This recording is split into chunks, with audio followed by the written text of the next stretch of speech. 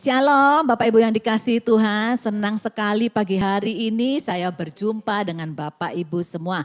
Saya ditemani oleh teman-teman saya yang cantik ini, kita lagi pakai baju pink. Ya, ladies in pink ini temanya pagi ini.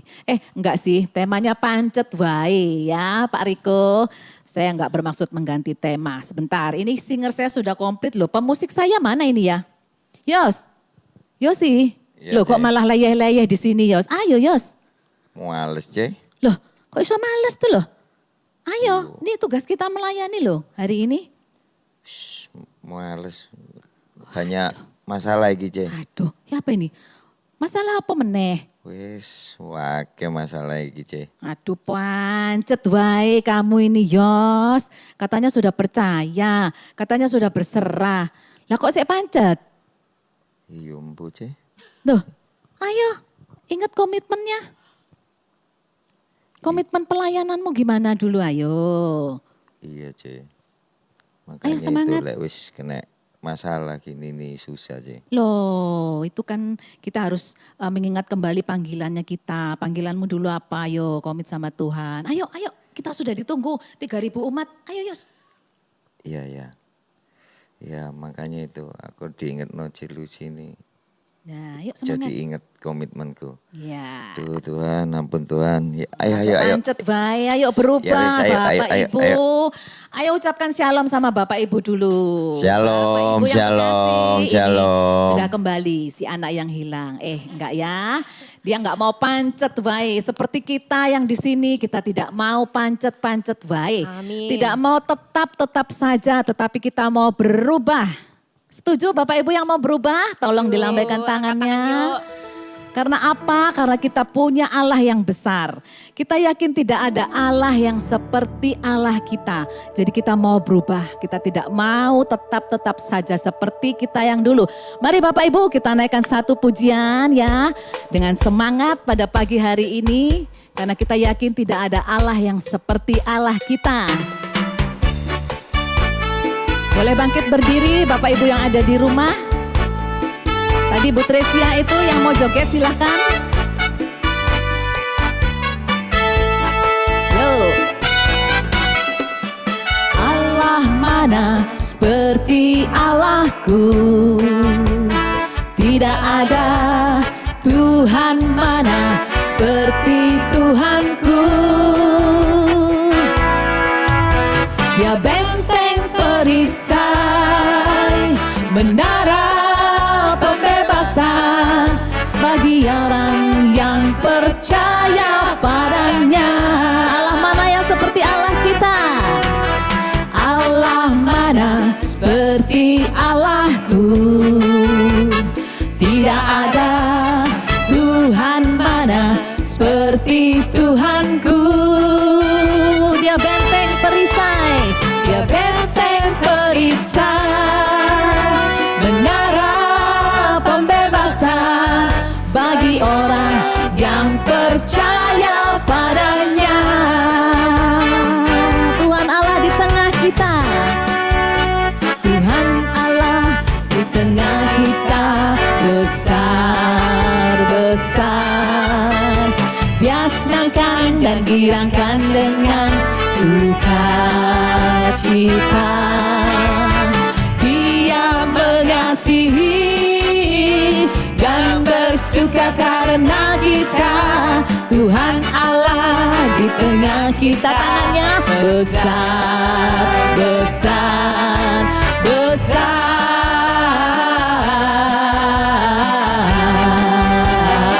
Sekali lagi, besar. Tuhan Allah di tengah kita. Tuhan Allah di tengah kita, besar. Biasakan dan girangkan dengan sukacita. Dia mengasihi dan bersuka karena kita. Tuhan Allah di tengah kita, besar. Besar,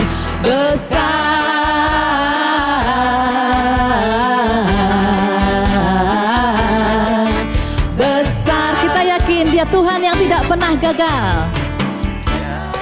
pernah gagal. Karena Dia Allah, Dia tak pernah lalai. Dia selalu jamin firman-Nya. Mari Bapak Ibu bersoraklah. Raja segala raja, kekuatanku, perisaiku, dan gunung batuku. Bersoraklah, puji sembah Dia. Yesusku, Raja mulia. Yesusku, Allah perkasa. Yesusku, Allah pemenang. Yesus Raja. Mari sama-sama kita nyatakan, Dia Tuhan yang tak pernah gagal. Tak pernah gagal. Karena Dia Allah, Dia tak pernah lalai. Tak pernah lalai. Dia jamin firman-Nya. Sebab Dia Allah, Raja segala raja, kekuatanku, perisaiku, dan gunung batuku. Bersoraklah, puji sembah Dia. Yesusku, Raja mulia. Yesusku, Allah perkasa. Yesusku, Allah pemenang. Yesus Raja. Siapa Yesus? Yesus Raja. Sekali lagi nyatakan, Yesus Raja. Kita boleh bersorak, kita boleh bertepuk tangan untuk Tuhan Yesus kita, kekuatan, benteng, dan perisai kita. Bapak Ibu, kalau kita boleh ada sampai dengan hari ini, kalau kita diizinkan Tuhan untuk bertemu dalam PD ini meskipun lewat Zoom, semua hanya karena kebaikan-Nya. Mari kita datang ke hadirat-Nya, kita persembahkan hati kita dan hidup kita. Dalam nama Bapa dan Putra dan Roh Kudus, amin. Terima kasih Tuhan untuk pagi ini Tuhan. Terima kasih untuk badan yang sehat Tuhan. Terima kasih untuk udara pagi yang cerah Tuhan.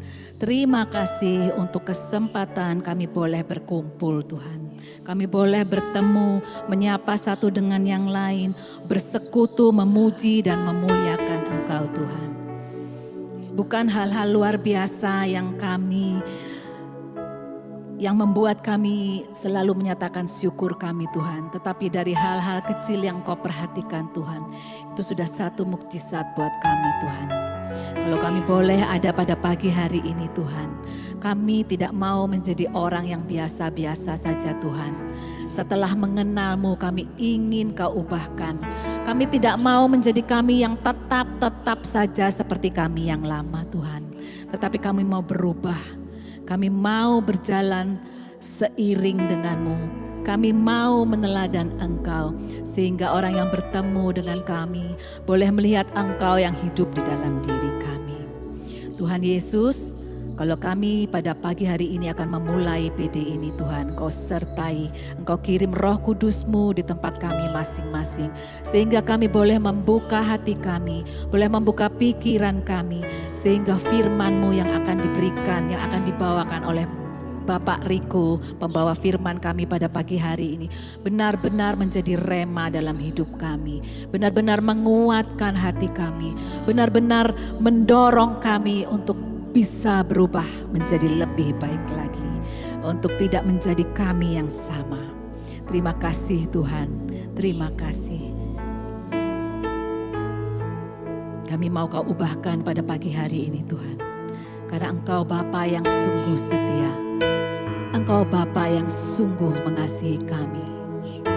Ini setiap rasa syukur kami Tuhan, yang kami mau naikkan. Terima kasih Tuhan. Engkau Bapa yang sungguh baik.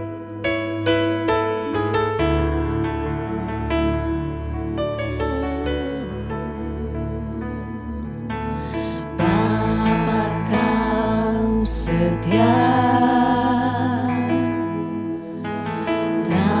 takkan meninggalkan, dan ku percaya Engkau milikku dan ku milikmu. Kerinduanku tinggikan namamu,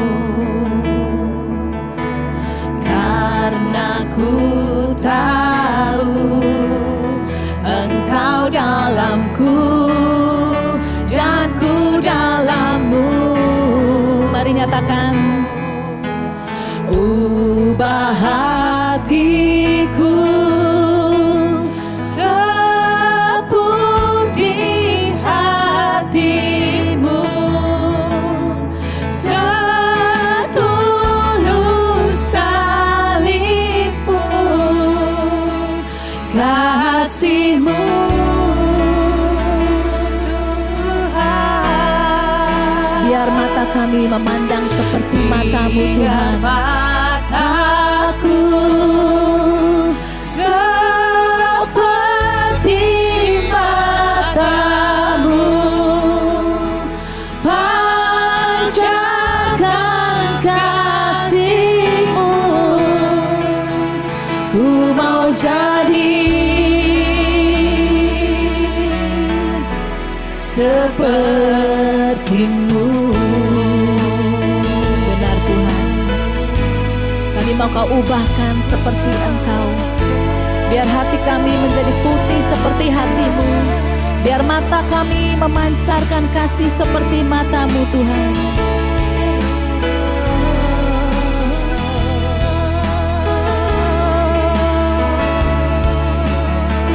Bapa, Engkau sungguh setia. Bapa, Kau setia,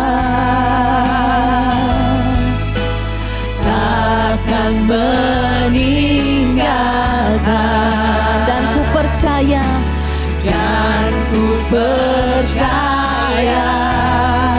Engkau milikku dan ku milikmu. Kerinduan kami Tuhan, kerinduanku untuk selalu meninggikan namamu saja. Karena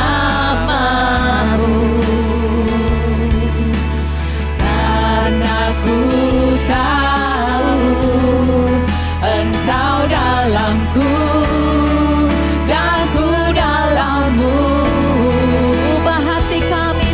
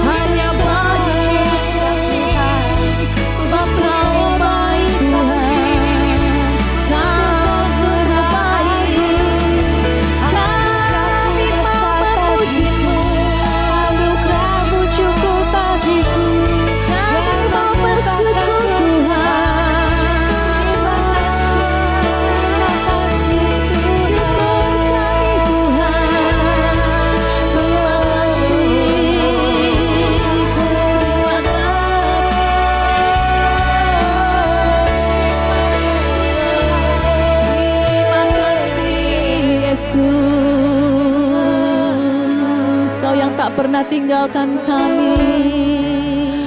Setiap masa dalam hidup kami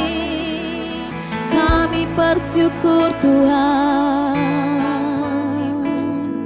Kami berterima kasih. Terima kasih. Hati kami terus bersyukur Tuhan. Hati kami penuh syukur. Kami mau lebih mengasihi-Mu. Kami mau terus memuji-Mu. Kami mau Kau jadikan alat-Mu. Bentuklah kami seturut kehendak-Mu Tuhan. Jadi kami bejana-Mu untuk selalu mengiring-Mu masuk dalam rencana-Mu. Ini kerinduan kami, selalu mengiring-Mu. Oh Yesus,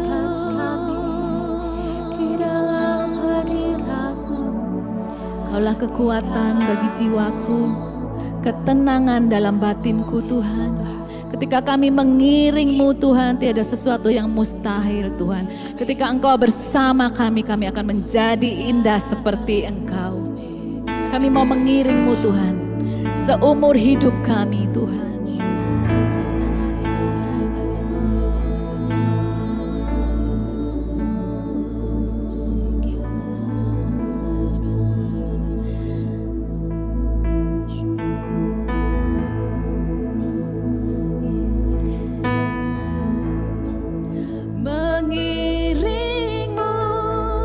Seumur hidupku masuk dalam rencana-Mu Bapa.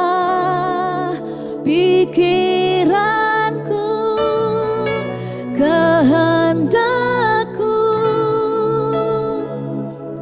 ku serahkan padamu. Harapanku hanya di dalam-Mu. Ku kan teguh bersama-Mu Tuhan. Jadikanku bejana-Mu untuk memuliakan-Mu. Mari nyatakan Bapak Ibu, saudara yang terkasih, kekuatan kita hanya di dalam Dia. Kekuatan di jiwaku, ketenangan batinku hanya ada di dalam hadirat-Mu Tuhan. Ada dalam hadirat-Mu, ku menyembah-Mu. Kalau saat ini kami tersungkur menyembah-Mu Tuhan, kami mau rasakan hadirat-Mu Tuhan. Tersungkurku di kakiku, rasakan hadirat-Mu. Takkan ku melepaskan-Mu, Kau cahaya bagiku. Mengiring-Mu seumur hidupku, masuk dalam rencana-Mu Bapa. Pikiranku, kehendak-Ku, ku serahkan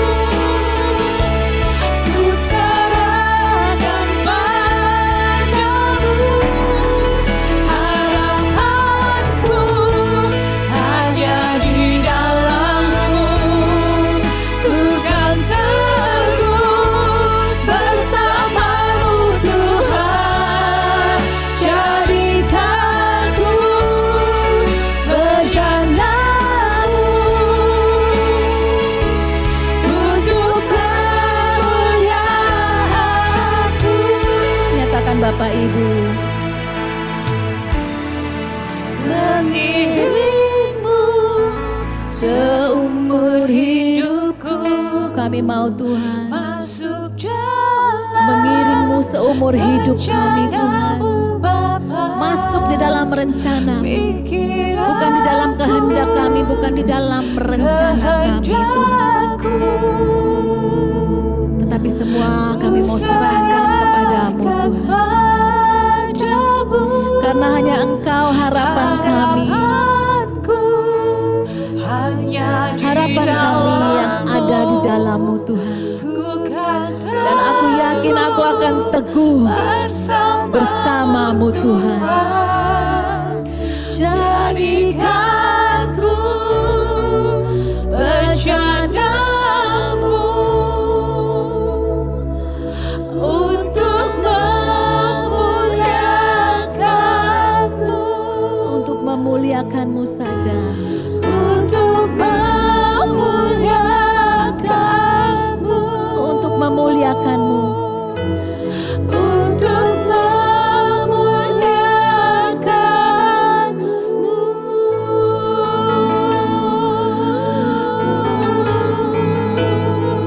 Untuk memuliakan-Mu. Untuk memuliakan-Mu.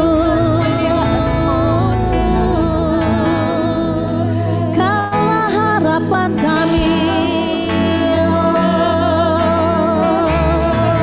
Ya Resikiara,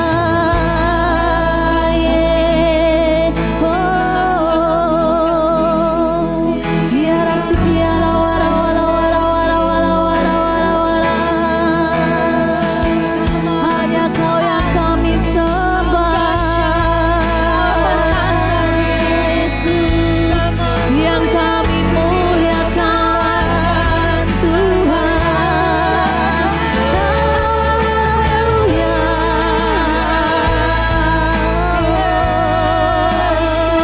Ya Ramase Ramase, ya Ramase Ramase.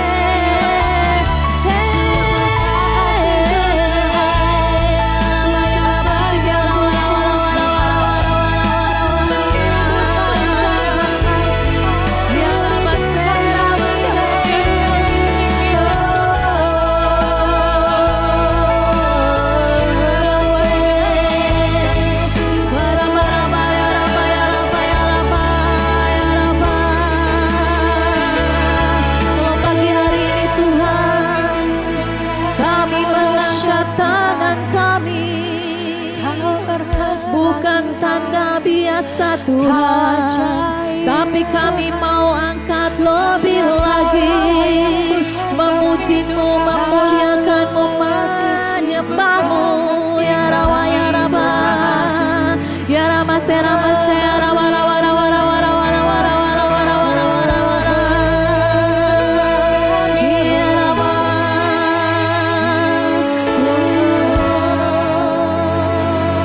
ya Ramase.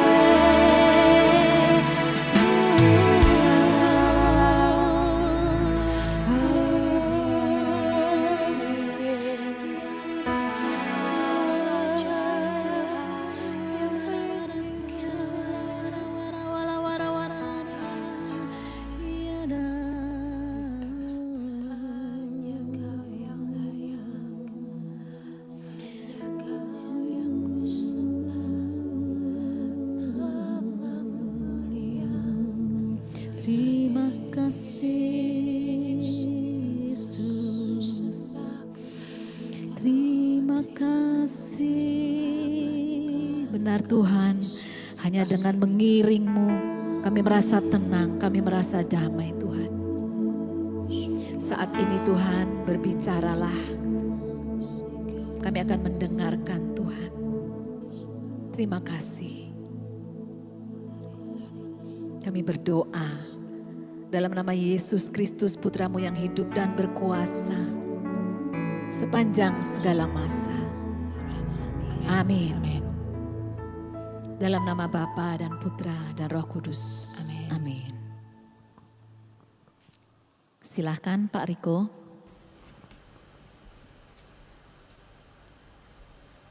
Oke, baik, selamat pagi, bapak-bapak, ibu-ibu, teman-teman semuanya. Hari ini kita akan bicara tentang gimana caranya supaya hidup kita berubah. Oke, seringkali kita udah lama ikut Tuhan, lalu kita begitu-begitu aja gitu. Karakter kita mungkin nggak berubah, atau beberapa orang merasa kita nggak bertumbuh, atau ada area-area tertentu yang nggak seperti kita harapkan. Oke, saya akan share beberapa alasan yang bisa jadi penyebab, lalu beberapa solusi yang mungkin bisa membantu kita. Tapi sebelumnya saya mau memperkenalkan diri sama Hadi. Saya diminta buat memperkenalkan diri sedikit dari komunitas mana dan sebagainya. Saya dari komunitas namanya Domus Cordis di Jakarta dan ada di beberapa kota lain juga, yang karyanya ke orang muda. Jadi karyanya adalah mau mewartakan kabar gembira ke orang muda, lalu mengajak orang muda untuk ikut terlibat dalam karya pewartaan, supaya semakin banyak orang muda yang kenal Tuhan Yesus dan kemudian hidupnya juga berubah. Maka dalam dinamika itu kami juga banyak meeting, ngobrol, doa, dan sebagainya untuk mencari-cari cara yang efektif, yang bisa berbuah limpah, agar banyak orang yang bisa berubah. Karena situasi di mana banyak orang ikut Tuhan, lalu udah lama ikut Tuhan, tapi rasanya nggak berubah-berubah juga, itu situasi yang cukup klasik, oke, dalam situasi kita hari ini gitu. Maka saya mau share beberapa hal. Bagian awal saya mau share beberapa alasan yang bisa jadi penyebab kenapa kita nggak berubah. Lalu nanti setelah itu saya mau share beberapa hal yang seringkali terlupakan di dalam perjalanan rohani kita. Sehingga karena itu terlupakan, akibatnya kita tidak bertumbuh dan tidak berubah seperti yang kita harapkan. Oke, jadi saya bagi jadi dua bagian. Nah, saya mau ajak kita sama-sama ngelihat di Yakobus bab 2 ayat 14 sampai 17. Yakobus bab 2 ayat 14 sampai 17. Kalau kita lanjutkan sebetulnya ini sampai 26, tapi tema dari perikop ini kira-kira sama nih seluruh ayat. 14 sampai 17 saja kita baca, saya akan bacakan. Apakah gunanya saudara-saudaraku jika seorang mengatakan bahwa ia mempunyai iman, padahal ia tidak mempunyai perbuatan? Dapatkah iman itu menyelamatkan dia? Jika seorang saudara atau saudari kita tidak mempunyai pakaian dan kekurangan makanan sehari-hari, dan seorang dari antara kamu berkata, "Selamat jalan, kenakanlah kain panas dan makanlah sampai kenyang," tetapi ia tidak memberikan kepadanya apa yang perlu bagi tubuhnya, apakah gunanya itu? Demikian juga halnya dengan iman. Jika iman itu tidak disertai perbuatan, maka iman itu pada hakikatnya adalah mati. Jadi, kita akan lihat bahwa kalau iman kita bertumbuh, maka perbuatan kita juga akan berkembang, akan berubah sejalan dengan pertumbuhan iman kita. Karena kalau iman itu tidak disertai dengan perbuatan, maka iman itu pada hakikatnya mati. Atau dengan kata lain, Yakobus mengatakan bahwa nggak ada iman sebetulnya kalau nggak ada perbuatan. Kalau kita baca lebih lanjut, itu terus-menerus tuh Yakobus bicara panjang dan lebar. Misalnya ayat 19, "Engkau percaya bahwa hanya ada satu Allah saja, itu baik. Tapi setan-setan pun juga percaya akan hal itu, dan mereka gemetar."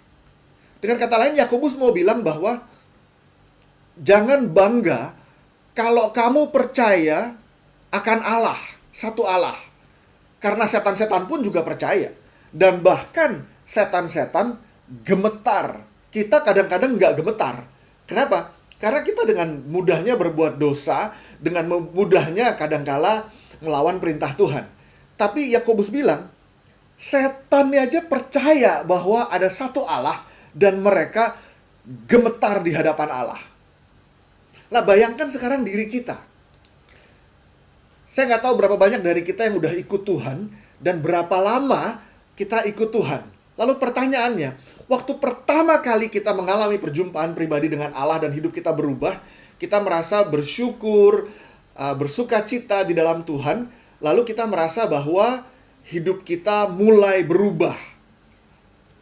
Lalu kita melihat tuh di awal tuh ada perubahan. Dari yang nggak berdoa jadi berdoa. Dari yang nggak baca kitab suci jadi baca kitab suci. Dari yang tidak datang ke persekutuan jadi datang ke persekutuan. Itu di awal. Kelihatan ada perubahannya. Tetapi sekian tahun kemudian, pertanyaannya, waktu kita melihat ke belakang, di tahun-tahun terakhir ini, apakah ada perubahan? Atau sama, begitu-begitu aja.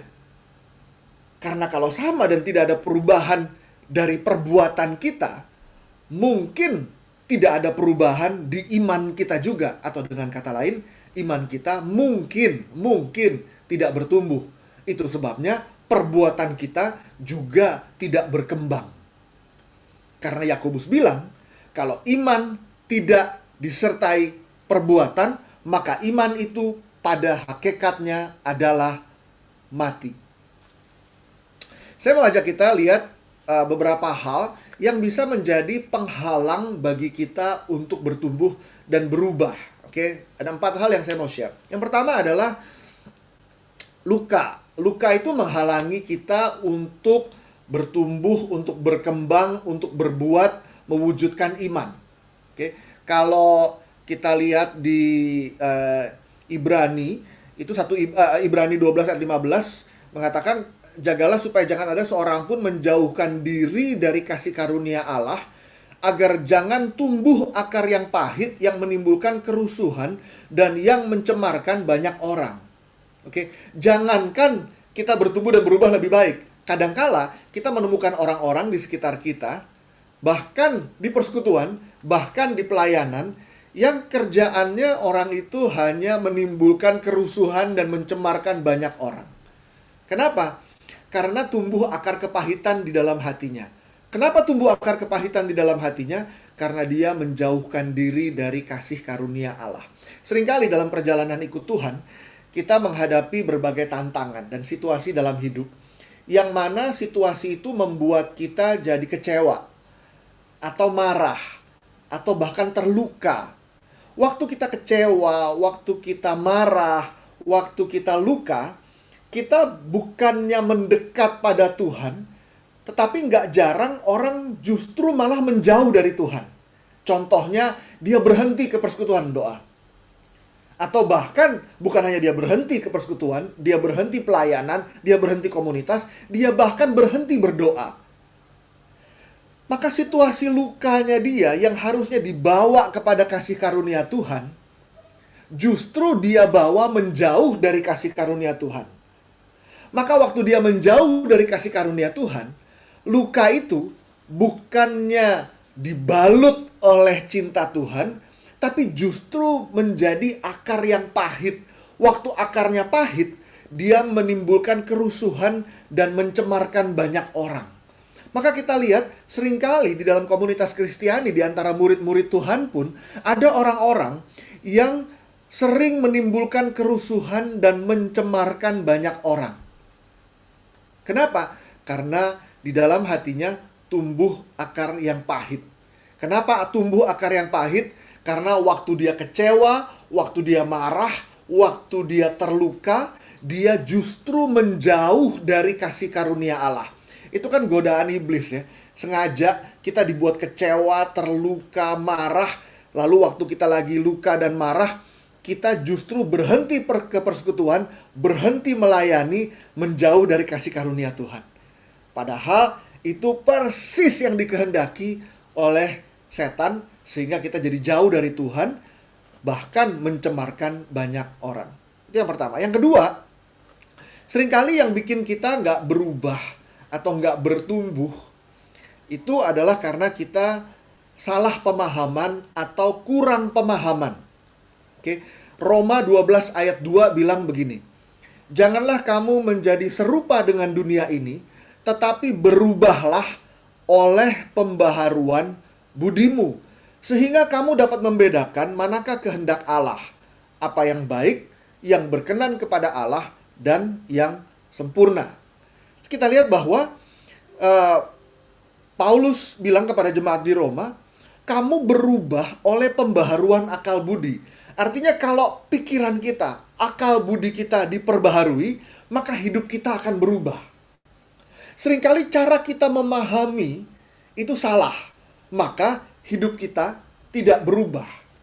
Ini solusinya pengajaran nih, dikasih pengajaran yang benar, diberikan wawasan yang cukup, sehingga dengan demikian hidupnya bisa berubah.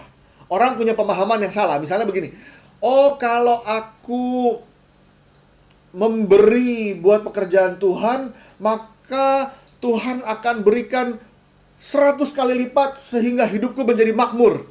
Oke. Maka perbuatan dia adalah tiap kali dia memberi, dia mengharapkan berkat balik. Itu kan karena pemahamannya yang salah.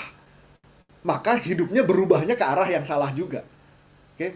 Atau misalnya, oh yang penting aku udah dengerin firman Tuhan. Oke, ada banyak dari pengikut Yesus tuh ya. Kalau kita lihat ya nanti kita akan bicara soal itu. Tapi ada pengikut Yesus itu yang bukan murid, tetapi fans, penggemar. Oke. Yesus khotbah ada 5.000 orang yang dengar, bahkan lebih dari 5.000 orang. Tapi apakah 5.000 itu murid? Bukan. Mereka hanya datang dan suka mendengar, tetapi mereka nggak jadi murid. Karena waktu mereka datang dan mendengar, mereka dapat berkat, dikasih makan sama Yesus. Yesus bilang, kamu datang karena kamu dapat makanan. Bukan karena kamu mau jadi murid yang berubah hidupnya. Oke. Seringkali kita kurang pemahaman. Kita pikir, datang ke gereja seminggu sekali cukup. Ikut datang ke persekutuan doa, dengar firman udah cukup. Padahal itu nggak cukup. Oke. Karena pemahaman kita salah, maka perubahan kita juga tidak tepat. Oke.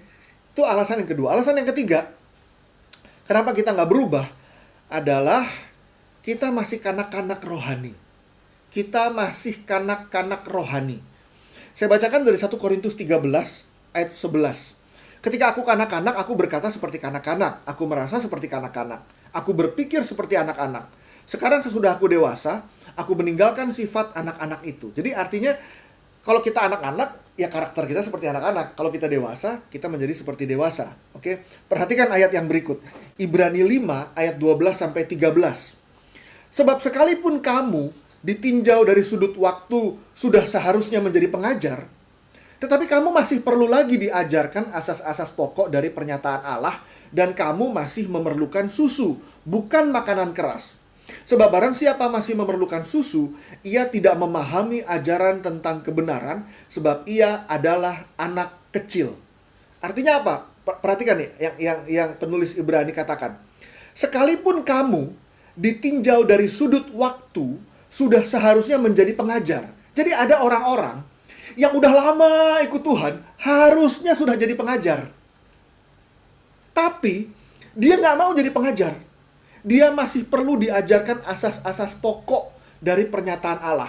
Hal-hal yang dasar aja dia masih harus belajar terus. Dan kamu masih perlu susu, bukan makanan keras. Dia nggak bisa terima makanan keras. Ada firman yang menegur dia, yang keras, yang memaksa dia untuk berubah, dia nggak mau. Kalau kita perhatikan ya, Bapak, Ibu, saudara-saudari semuanya, anak kecil kalau diajar, biasanya nggak mau. Kalau dikasih tanggung jawab yang besar, dikasih tugas, dikasih teguran yang keras, dia nggak mau. Dia nggak mau dengar, bahkan mungkin dia berontak.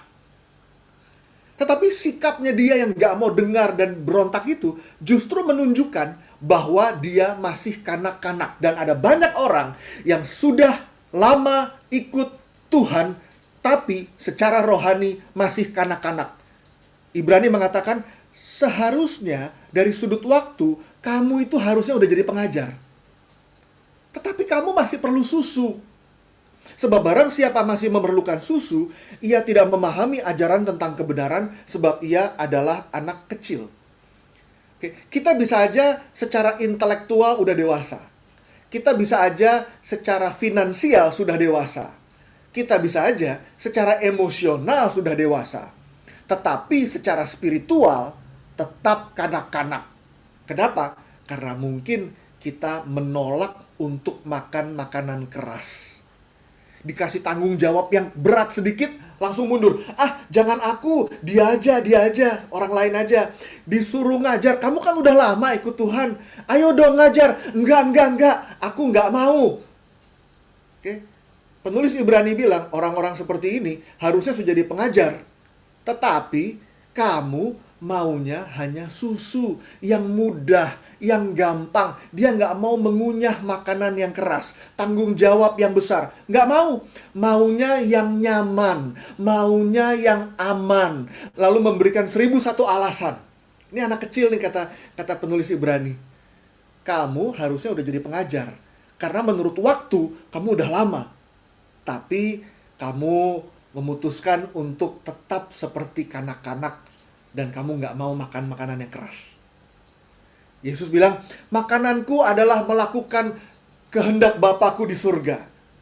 Oke, jadi makanan bisa jadi pengajaran, makanan juga bisa berupa tanggung jawab melakukan kehendak Bapa.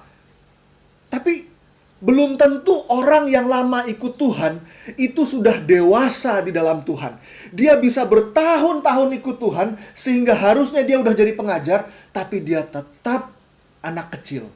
Karena dia menolak untuk makan makanan yang keras. Dia hanya mau susu. Maka dia nggak bertumbuh. Oke. Di mana-mana kalau mau bertumbuh harus makan makanan yang keras. Karena orang tuh dari SD, naik ke SMP, naik ke SMA, itu pasti makin lama makin susah. Tanggung jawabnya makin besar. Tetapi kalau orang nggak mau ambil tanggung jawab makin besar, nggak mau belajar materi yang lebih susah, dia tidak pernah bertumbuh. Kalau dia tidak bertumbuh, dia tidak akan berubah. Itu alasan yang ketiga. Dan alasan yang keempat, habis ini saya masuk ke solusinya. Yang keempat, yang saya suka bilang, orang kan suka bilang ada pepatah, ada istilah NATO ya, no action talk only. Oke, dia nggak ada perbuatan, cuma ngomong doang, cuma bicara aja. Yang keempat, saya bilang bukan no action talk only, tapi no action listen only. Bukan NATO, tapi NALO. No action listen only. Oke, saya ajak kita semua untuk lihat sama-sama Yakobus 1 ayat 22 sampai 24. Yakobus bilang begini, tetapi hendaklah kamu menjadi pelaku firman dan bukan hanya pendengar. Sebab jika tidak demikian, kamu menipu diri sendiri.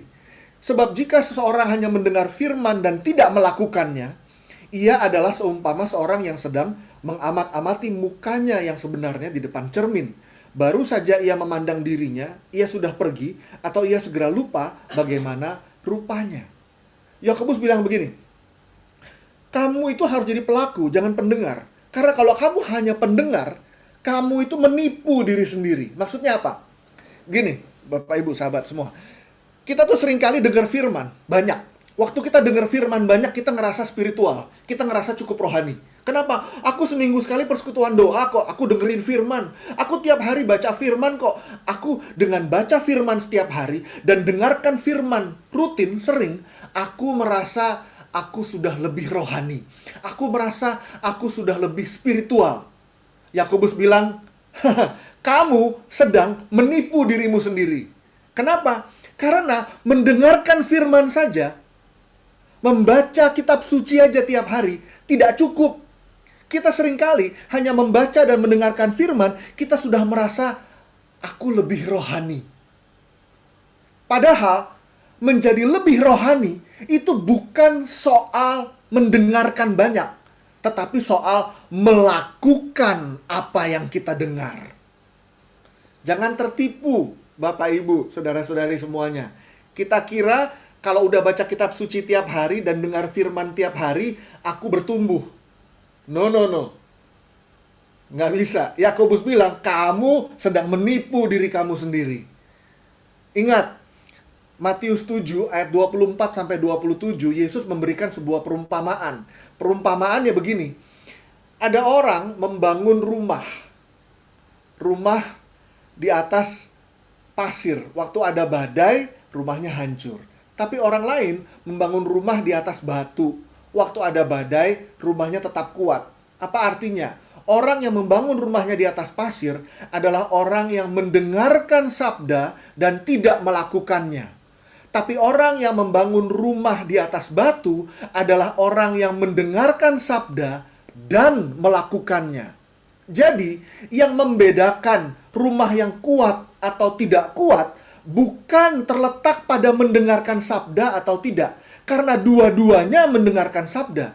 Yang kuat adalah yang mendengarkan sabda dan melakukannya. Pertanyaannya adalah, kita boleh baca kitab suci setiap hari. Kita boleh dengar firman setiap minggu, atau seminggu 2 kali, atau seminggu 3 kali. Pertanyaannya, bukan berapa banyak sabda yang kita dengar, atau berapa banyak firman yang kita baca. Pertanyaannya, berapa banyak dari sabda dan firman itu yang kita lakukan. Itu yang harus kita ukur. Karena kalau kita hanya mendengarkan sabda, dan fokus pada informasi sabda yang kita terima, tetapi kita tidak melakukan, kita tidak ada bedanya dengan orang Farisi. Orang Farisi itu hafal Taurat, ngerti sabda, luar biasa. Tetapi mereka tidak melakukan seperti yang Tuhan mau. Pertanyaan buat kita semua, hari ini aku seperti murid-murid Yesus yang dituntut untuk melakukan sabda, atau aku lebih seperti orang Farisi yang mengkonsumsi banyak sabda tetapi tidak melakukannya. Jangan-jangan aku seperti orang Farisi, banyak informasi sabda tetapi tidak melakukannya. Dan orang Farisi itu lama ikut Tuhan. Tetapi walaupun mereka lama ikut Tuhan, mereka nggak bertumbuh di dalam iman. Karena mereka hanya mendengarkan, tetapi tidak melakukan. Itu sebabnya dicela oleh Yesus. Saya mau ajak kita semua ngelihat apa yang Yesus lakukan ke murid-muridnya, sehingga murid-muridnya bertumbuh dan berubah. Oke? Ada banyak hal. Oke, kita udah mendengarkan, banyak dari kita udah banyak tahu sebetulnya tentang bagaimana bertumbuh. Kalau kita ikut seminar hidup dalam roh misalnya, lalu setelah itu ada seminar pertumbuhan, kita udah diajak untuk hidup doa, dengar firman, dan sebagainya. Oke, jadi saya nggak akan bicara tentang disiplin doa firman, saya nggak akan bicara tentang itu. Kita semua sudah ahli di situ. Tapi saya mencoba untuk menggarisbawahi beberapa hal yang seringkali lupa. Oke, yang seringkali kita lupakan. Gimana sih cara Yesus membentuk murid-muridnya sehingga murid-muridnya bertumbuh dan berubah? Oke, ingat Bapak Ibu semua, waktu Yesus mau membentuk murid-muridnya sehingga murid-muridnya ini bertumbuh dan berubah, pertama-tama dipanggil sama Yesus, lalu semuanya ini ditaruh sama Yesus di dalam sebuah kelompok 12 orang. Sebelum Yesus ngajar, sebelum Yesus ngajak mereka berjalan, sebelum Yesus tegur mereka, sebelum semuanya, yang Yesus lakukan adalah membentuk komunitas murid-murid. Oke. Jadi, yang saya mau propose, yang saya mau usulkan adalah pemuritan di dalam komunitas. Oke. Karena ini strateginya Yesus untuk mengajak orang bertumbuh dan berubah, yaitu community discipleship, pemuritan di dalam komunitas. Itu yang Yesus lakukan. Yesus memuridkan 12 orang ini nggak sendiri-sendiri, tetapi di dalam sebuah komunitas, sel 12 orang, dan mereka berinteraksi secara intens. Oke? Nah, kita lihat nih, di dalam dinamika murid-murid di dalam komunitas ini, itu ada mereka harus berdoa, ada mereka harus mendengarkan sabda dari Yesus. Oke, kita semua udah tahu itu. Tetapi ada beberapa poin yang seringkali kita lupa. Oke, yang Yesus lakukan ke murid-murid 12 orang yang tergabung di dalam sebuah komunitas kecil. Yang pertama, yang Yesus lakukan ke murid-murid dan kita sering lupa, yaitu tanggung jawab di antara para murid.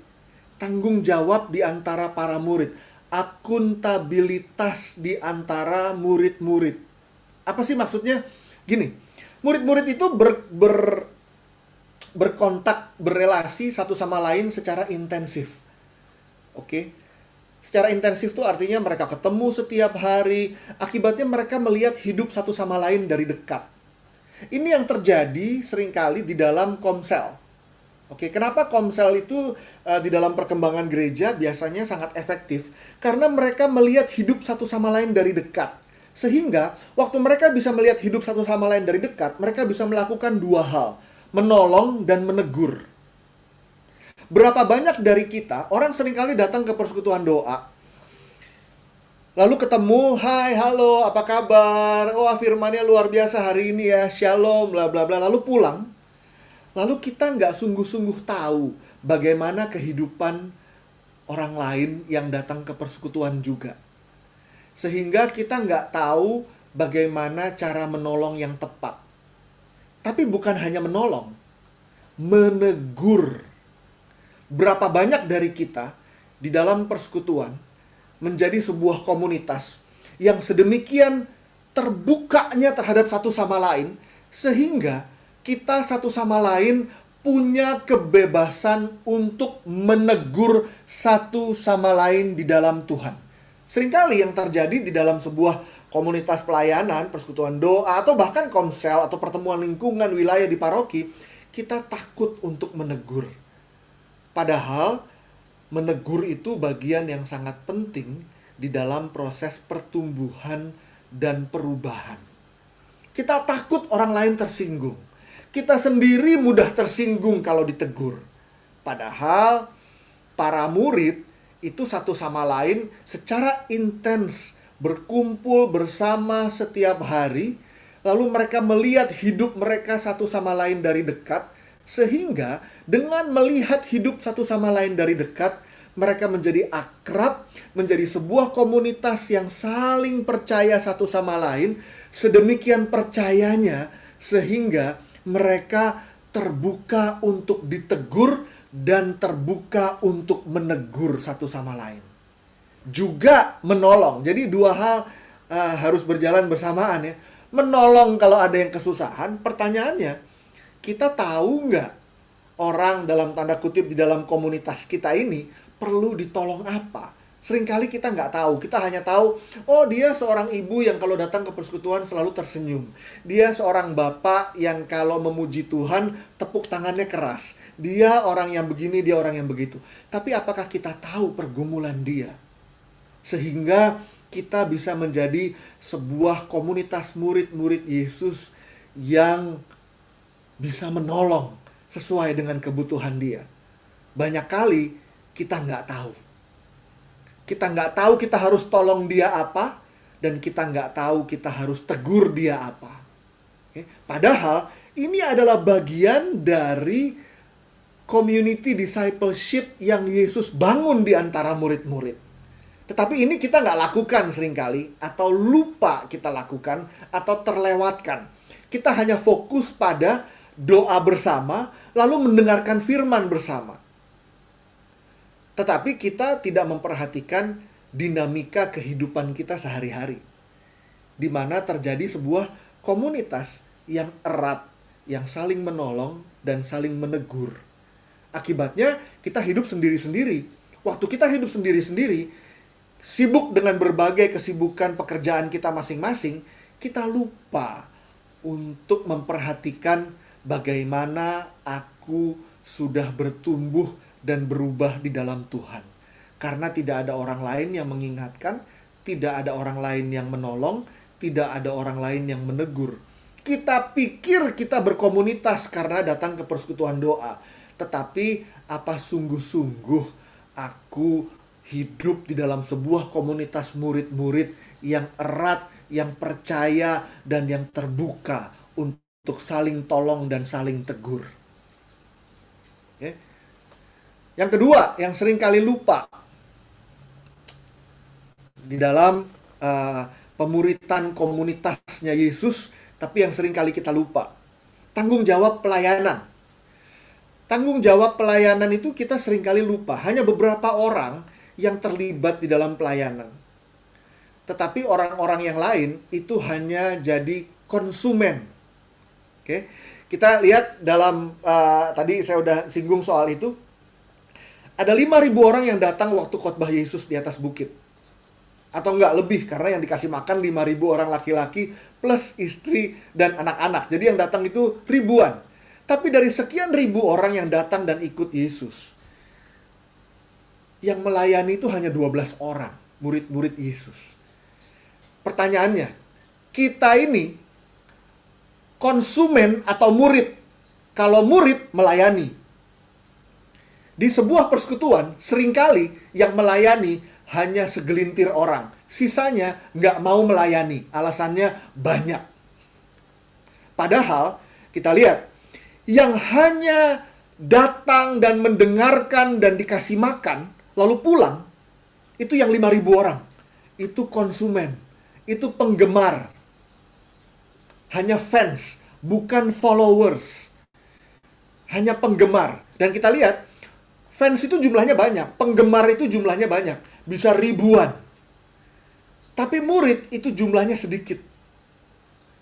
Oke? Murid yang umum, yang nggak committed, itu mungkin ada sekitar 70-an orang. Karena 70 orang diutus sama Yesus berdua-berdua. Tetapi murid yang commit itu hanya 12.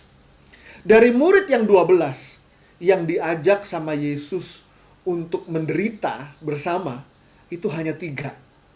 Yesus ajak 3 orang ke Taman Getsemani untuk ikut ambil bagian di dalam ketakutan Yesus, keresahan Yesus. Dan dari 3 itu, kalau Bapak Ibu perhatikan, 3-tiganya ketiduran waktu diminta sama Yesus berdoa bersama dengan Yesus. Lalu, dari 3 orang itu, 2 kabur, hanya 1 orang yang secara sukarela ikut sampai di bawah kaki salib Tuhan. Artinya apa? Artinya, semakin mendekat pada Yesus, jumlahnya semakin sedikit. Pertanyaannya, kita termasuk yang mana? Oke? Karena yang murid itu yang melayani. Bahkan yang murid itu yang diajak ikut menderita bersama Yesus. Yang murid itu yang jumlahnya makin sedikit. Kita yang datang ke persekutuan doa itu murid atau konsumen. Konsumen hanya datang, dengar, makan, pulang. 5.000 orang. Datang, dengar, makan, pulang. Tetapi yang murid itu dikasih tanggung jawab sama Yesus. Oke? Dan dikasih tanggung jawabnya itu bikin mereka kewalahan. Karena mereka datang, Yesus bilang begini, Tuhan, murid-murid bilang, Tuhan suruh mereka pulang aja, Tuhan suruh mereka cari makan. Yesus bilang, oh jangan, kamu harus memberi mereka makan. Kewalahan langsung, 12 orang disuruh kasih makan 5.000 orang. Bapak Ibu, teman-teman semuanya, seringkali di dalam pelayanan kita memikul tanggung jawab yang jauh lebih besar daripada kemampuan kita. Dan itu wajar. Jadi jangan ada orang yang mengeluh dan bilang bahwa, wah gimana dong, aku nggak bisa ini, aku nggak bisa itu, aku nggak seperti kamu kan bisa, aku nggak bisa. Jangan kasih alasan itu. Kenapa? Karena murid-murid pun sama Tuhan Yesus dikasih tanggung jawab pelayanan yang di luar kemampuan murid-murid. 12 murid dikasih tanggung jawab sama Yesus untuk memberi makan 5.000 orang. Padahal mereka hanya punya 5 roti dan 2 ikan. Tanggung jawab yang dikasih Yesus ke murid-murid, tanggung jawab pelayanan yang diberikan Yesus kepada murid-murid, itu jauh di luar kemampuan murid-murid. Tapi justru itu tujuan Yesus, supaya murid-murid itu belajar. Lalu waktu mereka melihat mujizat di depan mata mereka, mereka bertumbuh imannya dan jadi berubah Lain kali, waktu dikasih tanggung jawab yang lebih berat lagi, mereka nggak takut untuk terima tanggung jawab karena mereka punya pengalaman bahwa walaupun tanggung jawab yang diberikan kepadaku lebih besar daripada kemampuanku, Tuhan sanggup untuk memampukan aku. Jadi, murid-murid itu diberikan tanggung jawab pelayanan. Kalau persekutuan doa mau memuridkan semua yang hadir di persekutuan doa, maka semua orang perlu diberikan tanggung jawab pelayanan. Dari yang sederhana sampai yang lebih berat, sampai yang lebih besar lagi. Karena dengan menerima tanggung jawab pelayanan, kita bertumbuh dalam iman, dan waktu kita bertumbuh dalam iman, kita berubah dalam perbuatan. Orang yang gak berubah di dalam perbuatan memperlihatkan bahwa dia tidak bertumbuh di dalam iman. Maka kalau kita mau perbuatannya berubah, imannya yang perlu ditumbuhkan. Karena iman itu sejajar dengan perbuatan. Iman tanpa perbuatan itu mati. Gak ada orang bilang, oh imanku sudah bertumbuh, tapi kalau perbuatannya tidak berubah, bohong, kata Yakobus. Karena iman tanpa perbuatan itu mati. Iman harus mewujud dalam perbuatan yang nyata. Tanpa perbuatan nyata yang berubah, artinya iman tidak berubah. Kalau sejak 10 tahun yang lalu sampai hari ini perbuatanku tidak berubah, artinya imanku tidak bertumbuh. Karena iman tanpa perbuatan sama dengan mati. Jadi kalau kita mau ajak orang untuk berubah, kita harus ajak imannya untuk bertumbuh. Itu yang kedua. Yang ketiga, yang pertama tadi tanggung jawab antar murid, komunitas. Yang kedua, tanggung jawab pelayanan harus dibagi ke sebanyak-banyaknya orang yang seringkali kita lupa. Dan yang ketiga adalah ujian badai. Nah, ini penting banget nih Bapak Ibu. Bapak Ibu pasti udah mengalami banyak badai bersama dengan Tuhan. Tapi ini ada cerita yang penting nih, yang kita seringkali terlupakan. Di Matius bab 8, oke, Matius bab 8, saya nggak akan bacakan, saya akan ceritakan aja. Matius bab 8, ayat 23-27, itu Yesus naik ke atas perahu, lalu diikuti oleh murid-murid. Lalu terjadilah badai. Waktu terjadi badai, murid-murid ketakutan. Lalu Yesus tidur. Lalu murid-murid kesel, ini kok Yesus tidur ya? Karena Yesus tidur, dibangunin sama murid-murid, Yesus bilang, tenang. Lalu semua menjadi reda. Oke. Di pengalaman ini, murid-murid, saya nggak bisa kebayang sih ada badai itu pasti berisik banget dan perahu itu goncang banget. Kok Yesus bisa-bisanya tidur? Tapi mungkin ini bahasa kiasan yang digunakan oleh murid-murid karena mereka merasa kayaknya Yesus tenang-tenang aja gitu. Tapi saya rasa sih Yesus nggak tidur, cuma kelihatannya aja Yesus rebahan dan tenang-tenang aja gitu. Murid-murid bilang, Tuhan, apakah engkau mau kami binasa? Gitu. Jadi murid-murid di awal merasa waktu ada badai, merasa bahwa Yesus itu seakan-akan tidur. Oke. Berapa banyak dari kita waktu menghadapi badai, merasa bahwa Yesus itu seakan-akan tidur. Kok kayaknya Tuhan nggak ngapa-ngapain ya? Kok rasanya semuanya begini-begini aja gitu. Oke. Kayaknya Tuhan nggak melakukan sesuatu gitu. Aku seakan-akan ditinggalkan sama Tuhan. Oke. Tapi kemudian Yesus bangun, lalu Yesus menghardik badai, lalu badai menjadi reda. Saya yakin pengalaman itu membuat murid-murid itu bertumbuh.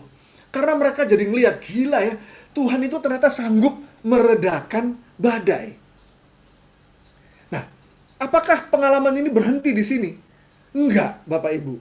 Kalau kita perhatikan, itu Matius bab 8. Matius 14, Yesus mengajak murid-murid itu sekali lagi masuk ke dalam badai. Tapi kali ini lebih susah, lebih berbahaya. Kenapa? Karena Matius bab 8, itu Yesus naik ke perahu, murid-murid ikut. Tapi Matius bab 14 ayat 22-33, kali ini Yesus tidak ikut naik ke perahu. Yesus memerintahkan murid-murid untuk naik ke perahu dan ke seberang danau. Saya membayangkan murid-murid pasti mungkin masih agak trauma ya. Waduh, danau, badai. Dulu aja, waktu Yesus ikut di atas perahu, dia tidur. Sekarang, Yesus nggak ikut. Malahan, murid-murid disuruh pergi naik perahu ke tengah danau, tapi Yesus tidak ikut kali ini. Artinya apa? Yesus ngajak mereka naik kelas. Dari yang ujian badai ke-1, naik kelas ke ujian badai kedua yang lebih berat.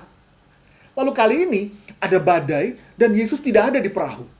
Lalu mereka takut, mereka melihat ada figur yang berdiri di depan, mereka kira itu hantu. Lalu mereka berteriak, itu hantu. Lalu Yesus bilang, ini aku. Petrus bilang, kalau benar engkau Tuhan, suruhlah aku berjalan kepadamu. Lalu Yesus bilang, mari datanglah kepadaku. Petrus lalu keluar dari perahu, mengerahkan seluruh imannya, lalu mujizat terjadi. Petrus berjalan di atas air.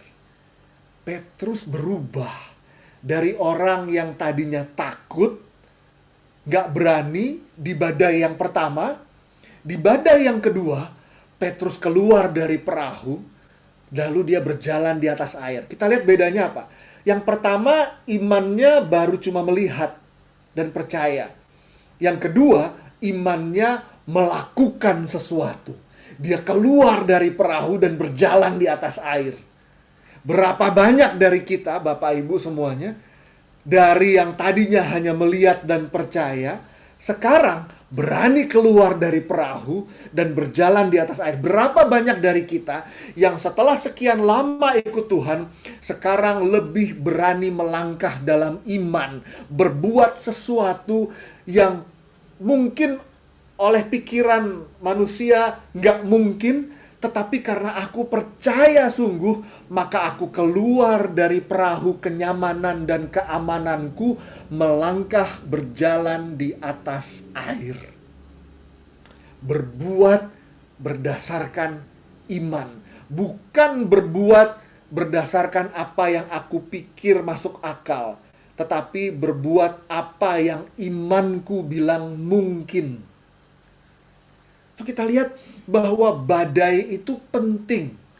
Seringkali waktu kita ada badai, kita berusaha lari dari badai. Padahal badai adalah cara Yesus untuk membuat kita bertumbuh dan berubah. Kita lihat bagaimana Petrus bertumbuh dan berubah karena badai. Dan badai itu bukan kesalahan. Yesus naik ke dalam perahu, lalu murid-muridnya ikut. Yesus mengajak mereka ke tengah danau. Di situ ada badai. Jadi, Bapak Ibu, seringkali Yesuslah sebetulnya yang mengajak kita masuk ke dalam badai. Karena tanpa badai, tidak ada pertumbuhan iman dan tidak ada perubahan hidup. Badai adalah cara Yesus mengajak murid-murid bertumbuh dan berubah. Saya sampai yang terakhir, yang keempat. Yang pertama tadi, akuntabilitas tanggung jawab antar murid. Yang kedua, tanggung jawab pelayanan yang dibagikan ke semua orang. Yang ketiga, ujian badai. Dari badai yang satu ke badai yang lebih besar, ke badai yang lebih besar lagi. Dan yang terakhir yang kita seringkali lupakan adalah memuridkan. Ingat nggak Bapak Ibu? Setelah Yesus bangkit, Yesus kasih perutusan kepada murid-murid. Perutusannya begini, jadikan segala bangsa muridku. Make disciples of all nations. Yesus nggak pernah bilang, be disciples. Yesus bilang, make disciples. Tugas kita adalah memuridkan orang lain. Maka ini ada dua aspek nih. Yang pertama, waktu kita persekutuan doa kayak begini atau komunitas, harus ada satu orang yang jadi pemurid, yang memuridkan kita semuanya. Koordinator persekutuan doa misalnya, atau dibagi menjadi beberapa bidang, ketua-ketuanya, itu harus memuridkan. Memuridkan itu artinya menjadi teladan yang pertama. Kita seringkali nggak berpikir dalam konteks memuridkan. Kita berpikir dalam konteks event, bikin acara persekutuan doa. Maka harus ada yang tugas ini, tugas itu, tugas ini, tugas itu. Tetapi yang seringkali kita lupakan adalah aspek pemuritannya. apakah leader memuridkan timnya?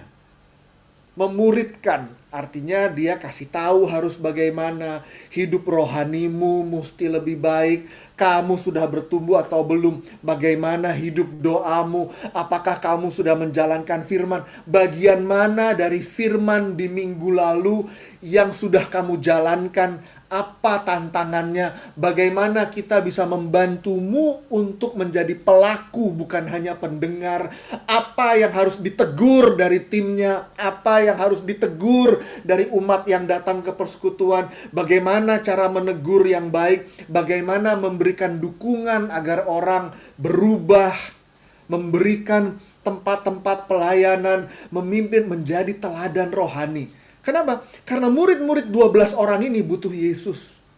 Maka semua tim dan umat yang datang di persekutuan doa butuh leader, koordinator persekutuan doa yang menjadi gembala. Dan gembala ini bukan cuman koordinator event pelayanan, tetapi punya tugas untuk memuridkan. Lalu setelah memuridkan, semua yang ada di persekutuan ini, entah tim atau umat, semua diutus oleh Yesus untuk memuridkan yang lain juga.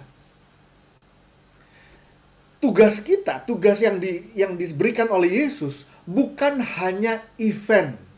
Memang ada bagian dari event. Misalnya, waktu Yesus ngomong ke murid-murid, kamu harus memberi mereka makan. Itu seperti jadi seksi konsumsi ya. 5 roti, 2 ikan, kasih makan orang-orang, bagi makanan.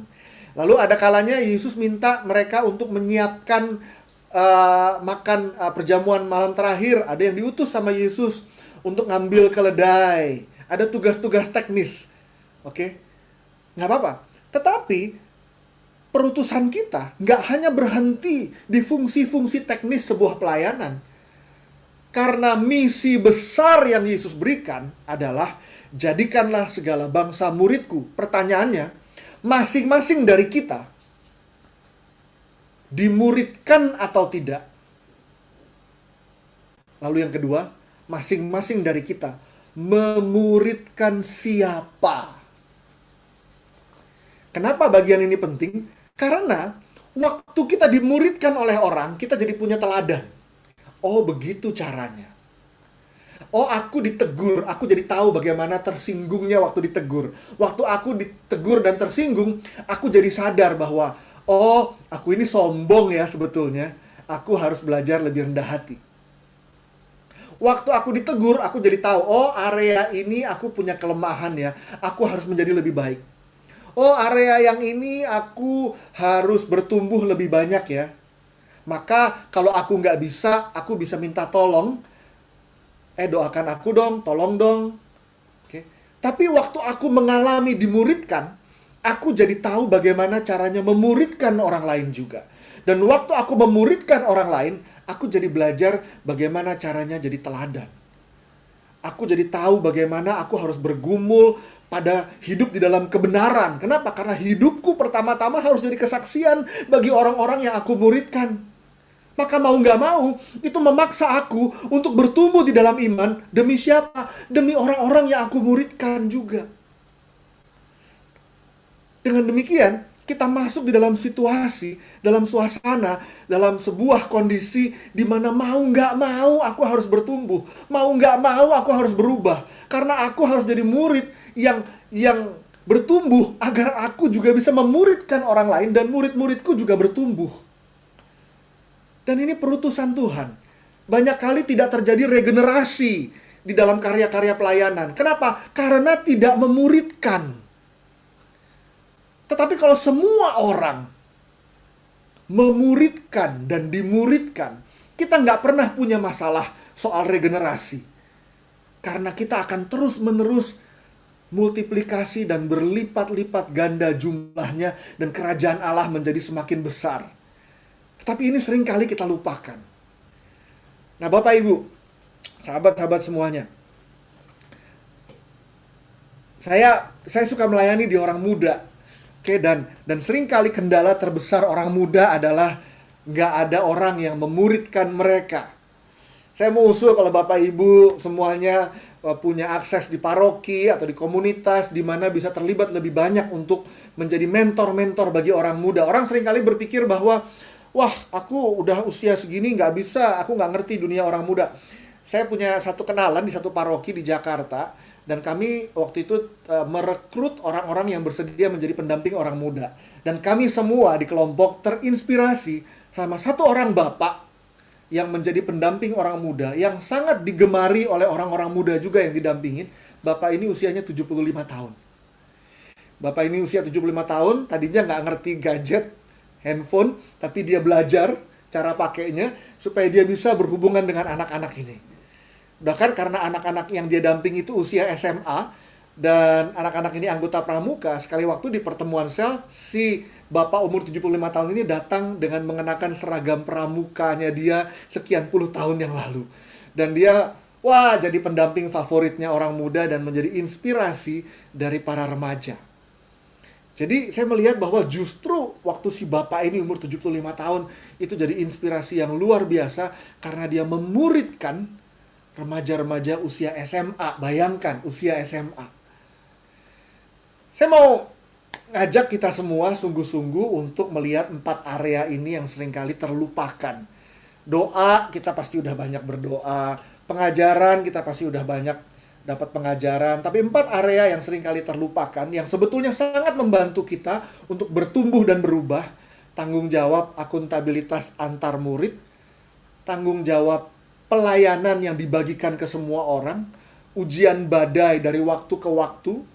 Lalu dimuridkan dan memuridkan orang lain. Dan saya percaya kalau kita menjalankan ini semuanya, maka dinamika pertumbuhan kita akan semakin serupa dengan dinamika murid-murid Yesus yang dituntun sama Yesus untuk bertumbuh dan berubah. Sehingga pada akhirnya mereka semua bisa sungguh-sungguh bertumbuh di dalam iman, berubah dan berbuah limpah bagi orang banyak. Karena iman tanpa perbuatan pada hakikatnya mati. Maka iman kita yang bertumbuh harus diwujudkan lewat perbuatan kita yang semakin hari juga semakin berubah, semakin berkembang, sehingga menjadi kesaksian bagi orang banyak. Terima kasih, saya berhenti di sini, saya kembalikan ke teman-teman pengurus. Puji Tuhan.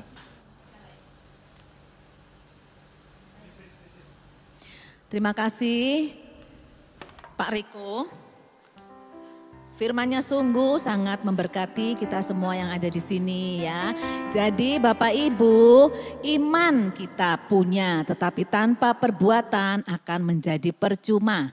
Ya, seperti Pak Riko tadi bilang, kita membaca Alkitab setiap hari tetapi tanpa perbuatan itu sama juga bohong. Itu sama saja tadi pancet wae, tidak berubah ya. Nah, Bapak Ibu mohon perhatian sebentar untuk beberapa pengumuman berikut ini. Silakan teman-teman Mulmet untuk menayangkan pengumuman. Sabtu 7 November, minggu depan, kita akan bertemu kembali dengan, ini pembicaranya luar biasa juga dari Semarang, Pak Vincentius Cahyono Santoso. Temanya apa? Sabar terus. Waduh, sampai kapan ya?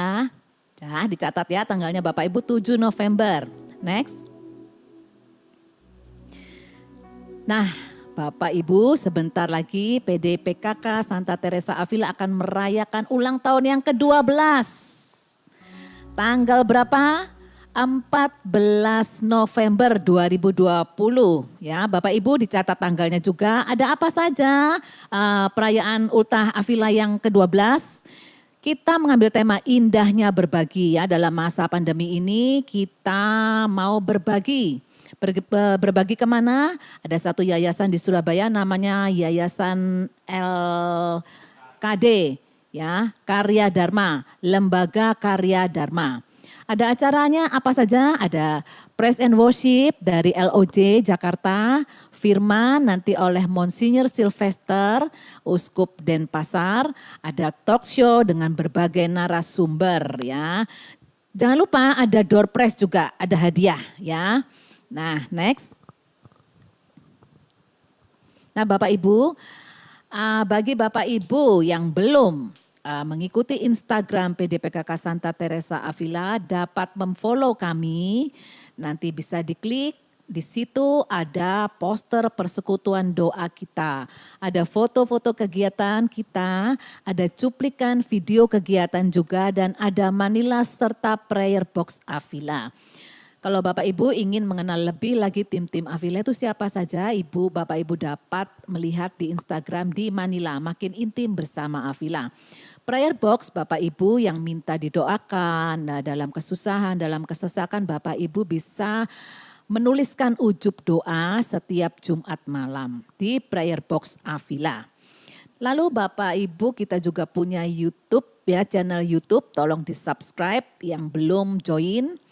Bapak Ibu nanti dapat menyaksikan persekutuan doa kita yang ditayangkan. Kalau misalnya pada hari Sabtu belum sempat mengikuti secara online, bisa mengikuti recording PD kita di channel YouTube PDPKK Santa Teresa Avila.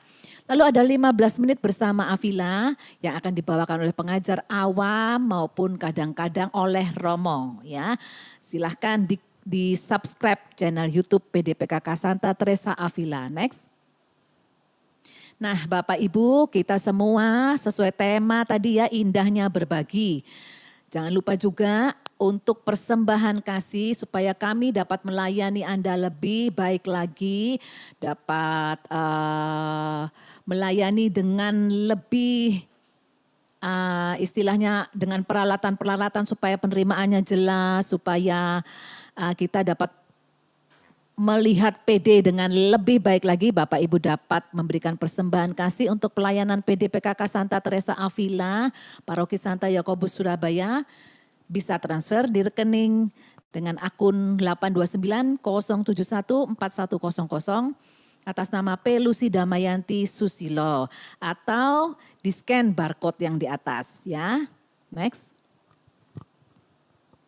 Nah ini saatnya bagi yang berulang tahun tanggal 25 sampai 31 Oktober. Boleh melambaikan tangannya atau meletakkan tangannya di layar handphone atau di layar laptop Bapak Ibu. Ada yang berulang tahun mulai tanggal 25 sampai dengan hari ini? Apakah ada? Kalau ada nanti saya minta tolong Pak Riko untuk mendoakan. Ada tidak? Coba di layar berikutnya. Ada yang berulang tahun? Gak ada kelihatannya ya.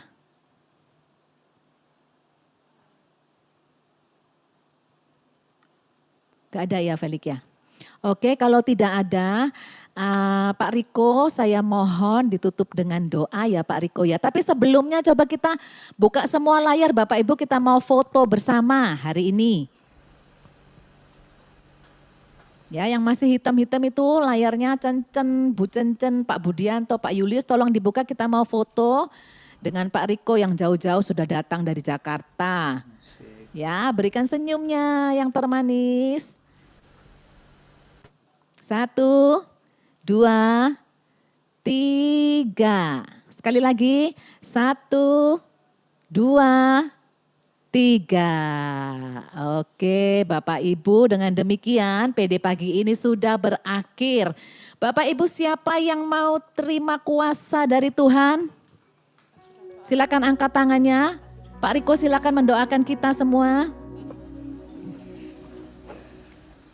Bapa dan Putra dan Roh Kudus, amin. Bapa yang penuh kasih, kami mengucap syukur buat kasih, kebaikan, dan kemurahan-Mu di dalam hidup kami. Kami percaya Tuhan kalau Engkau Allah telah mengundang kami ikut ambil bagian di dalam pekerjaan-Mu, menjadi murid-murid-Mu, maka Engkau juga yang terus menjaga, memelihara, dan menuntun hidup kami Tuhan. Secara istimewa kami mau persembahkan kepadamu berbagai situasi di dalam hidup kami hari ini, pekerjaan, keluarga kami satu persatu, kondisi hati kami Tuhan, berbagai kekhawatiran ataupun keresahan yang mungkin ada. Secara istimewa Tuhan siang hari ini kami mau bawa dan kami mau percayakan semuanya ke dalam tangan-Mu Tuhan.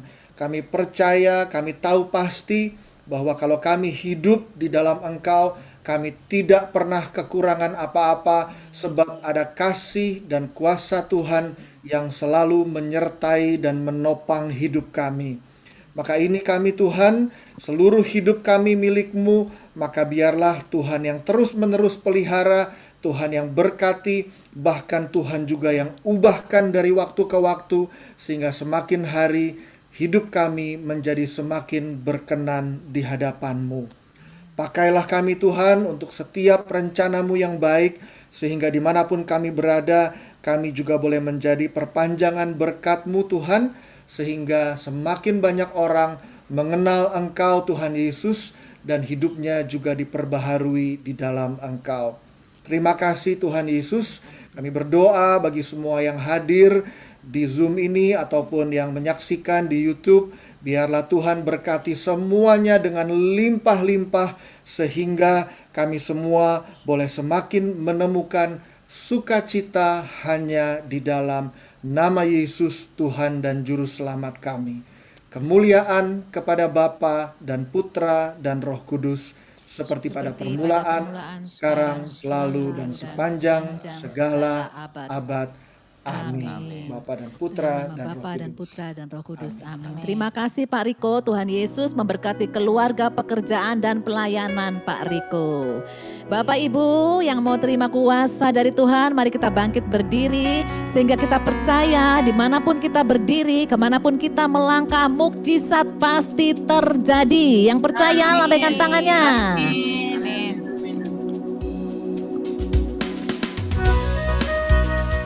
Karena kita telah ditebus oleh darahnya yang kudus. Maka kita mau nyatakan, kita mau diutus untuk memberikan kabar sukacita kepada semua orang yang kita temui. Bapak Ibu ya, mari naikkan pujian ini bersama-sama dengan kami. Kami yang telah ditebus dengan darah yang kudus, mengangkat pujian bagimu. Kami bait kudus-Mu, kami bait kudus-Mu, dengan bukti karya-Mu, nyatakan Kau besar dan hidup. Mari berlari Bapak Ibu, berlari sampai tujuan, mendapatkan mahkota kekal. Kami terima kuasa-Mu Tuhan, kami terima kemenangan yang Engkau sediakan untuk kami bawa di setiap langkah. Dimanapun kami berdiri, kemanapun kami kan pergi, di situ pasti mukjizat-Mu terjadi. Yang percaya, kita naikkan sekali lagi pujian ini. Kami yang telah ditebus dengan darah yang kudus, mengangkat pujian bagi-Mu. Kami bait kudus-Mu sebagai bukti karya-Mu, nyatakan Kau besar dan hidup.